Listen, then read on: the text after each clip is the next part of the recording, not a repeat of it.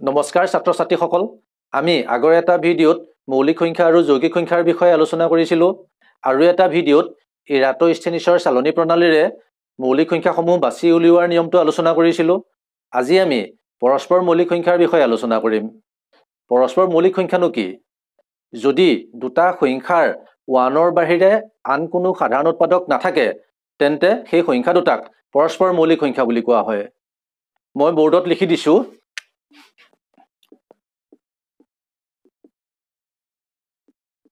পৰস্পৰ মৌলিক সংখ্যা যদি দুটা সংখ্যাৰ 1ৰ বাহিৰে আন কোনো সাধাৰণ উৎপাদক নাথাকে তেন্তে সংখ্যা দুটাক পৰস্পৰ মৌলিক সংখ্যা বোলে পৰস্পৰ মৌলিক সংখ্যাৰ কেইটামান উদাহৰণ হ'ল 3 5 10 17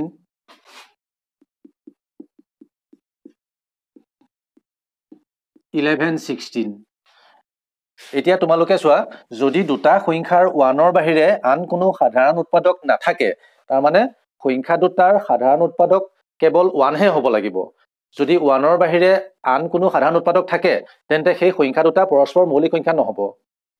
আৰু যদিহে সংখ্যা দুটাৰ সাধাৰণ উৎপাদক 1 হে হয় তেন্তে সেই সংখ্যা দুটাক পৰস্পৰ মৌলিক সংখ্যা বুলি কোৱা হ'ব ইয়াত মই এই উদাহৰণ কেইটা দিলো এই সংখ্যাবোৰ পৰস্পৰ মৌলিক সংখ্যা হয়নে নহয় প্ৰমাণ কৰি চাওঁ 3 = 1 * 3 5 = 1 * 5 3 উৎপাদক কেইটা হ'ল 1 আৰু 3 আকৌ 5ৰ উৎপাদক কেইটা হ'ল 1 আৰু 5 এতিয়া চোৱা 3 আৰু 5ৰ সাধাৰণ উৎপাদক 1 3 আৰু 5ৰ 1ৰ বাহিৰে আন কোনো সাধাৰণ উৎপাদক নাই গতিকে 3 আৰু 5 পৰস্পৰ মৌলিক সংখ্যা 3 আৰু 5 পৰস্পৰ মৌলিক সংখ্যা এতিয়া এই সংখ্যা দুটাৰ ক্ষেত্ৰত চোৱা 10 = 1 * 10 2 * 5 আকৌ 17 = 1 * 17 এতিয়া 10ৰ উৎপাদক কেইটা হ'ল 1 2 5 আৰু 10 আকৌ 17ৰ উৎপাদক কেইটা হ'ল 1 আৰু 17 এতিয়া 10 আৰু 17ৰ সাধাৰণ উৎপাদক হ'ল 1 10 আৰু 17ৰ 1ৰ বাহিৰে আন কোনো সাধাৰণ উৎপাদক নাই গতিকে 10 আৰু 17 পৰস্পৰ মৌলিক সংখ্যা আকৌ 11 আৰু 16ৰ ক্ষেত্ৰত চোৱা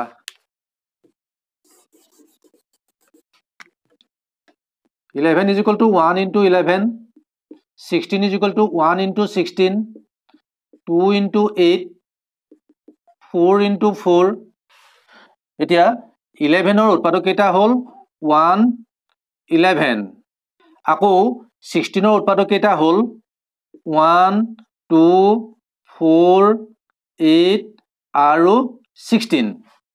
এতিয়া চোৱা এই দুয়োটা সংখ্যাৰ সাধাৰণ উৎপাদক হ'ল 1 1ৰ বাহিৰে আন কোনো সাধাৰণ উৎপাদক নাই গতিকে 11 আৰু 16 পৰস্পৰ মৌলিক সংখ্যা এতিয়া তোমালোকে কেইটামান কথা মনত ৰাখিব লাগিব সেই কথাকেইটা মই বোৰ্ডত লিখি দিছো এতিয়া প্ৰথমটো হ'ল যিকোনো দুটা মৌলিক সংখ্যা সদায় পৰস্পৰ মৌলিক সংখ্যা যিকোনো দুটা মৌলিক সংখ্যা সদায় পৰস্পৰ মৌলিক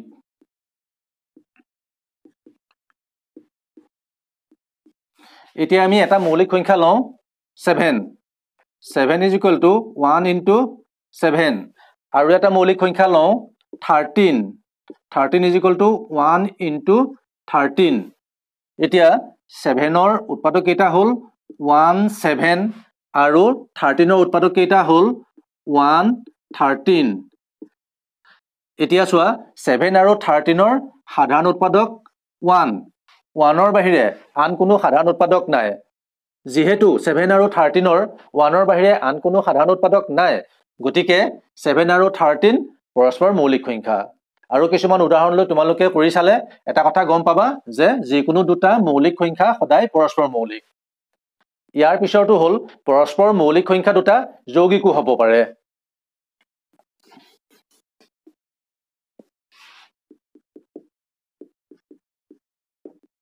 পৰস্পৰ মৌলিক সংখ্যা দুটা যৌগিকো হ'ব পাৰে উদাহৰণস্বৰূপে মই এটা যৌগিক সংখ্যা লওঁ যেনে 14 14 is equal to 1 into 14 2 into 7 এতিয়া 14 ৰ উৎপাদকবোৰ হ'ল 1 2 7 14 আৰু এটা যৌগিক সংখ্যা লওঁ যেনে 25 25 is equal to 1 into 25 5 into 5 এতেকে 25 ৰ উৎপাদকবোৰ হ'ল 1 5 25 এতিয়া চোৱা 14 এটা যৌগিক সংখ্যা আৰু 25 এটা যৌগিক সংখ্যা এতিয়া 14 ৰ উৎপাদকবিলাক পালো 1 2 7 14 আৰু 25 ৰ উৎপাদকবিলাক পালো 1 5 25 এতিয়া 14 আৰু 25 ৰ সাধাৰণ উৎপাদক পালো 1 1 ৰ বাহিৰে আন কোনো সাধাৰণ উৎপাদক নাই যেহেতু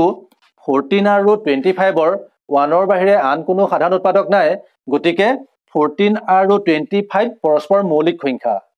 কিন্তু 14 আৰু 25 প্ৰত্যেকই এটা যৌগিক সংখ্যা গতিকে আমি এটা সিদ্ধান্তত উপনীত হলো যে পৰস্পৰ মৌলিক সংখ্যা দুটা যৌগিকো হ'ব পাৰে ইয়াৰ পিছৰটো হ'ল যিকোনো দুটা ক্ৰমিক স্বাভাৱিক সংখ্যা সদায় পৰস্পৰ মৌলিক